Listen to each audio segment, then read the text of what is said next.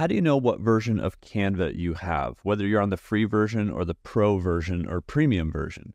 So when you go to canva.com and you log in and you're here on your main dashboard, you can actually see this on the very left-hand side at the top of this column here. So we see that this is a personal membership and it's pro, which means it's Canva Pro. Now, if you are on the free version, it would actually look like this. You're going to see the personal membership again, but it's going to be free right here.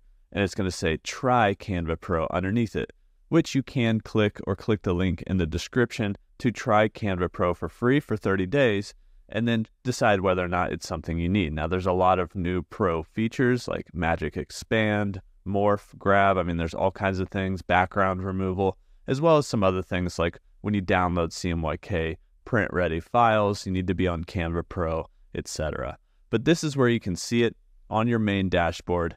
In the upper left-hand corner, you'll see either free, or if we head back over, you'll see Pro right here. And that's how you know if you're on Canva Premium or Canva Free.